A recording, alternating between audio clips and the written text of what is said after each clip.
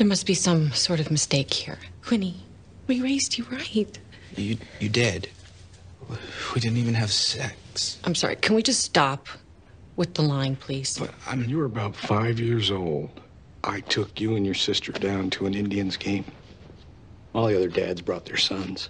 But my 2 girls were enough for me. Daddy.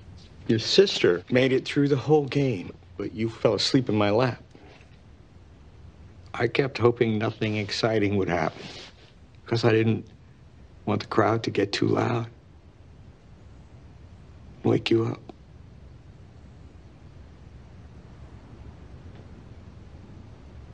Didn't matter. You stayed asleep in my arms till the game ended. Daddy, I'm so sorry.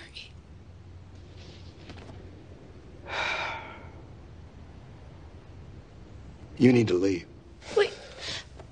Please, Daddy, can we talk about this? Finn is a good guy.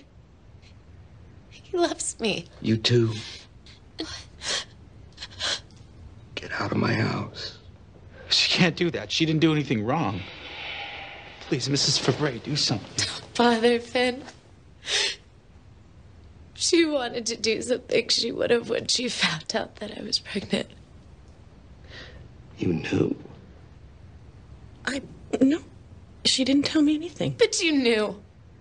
And I needed you.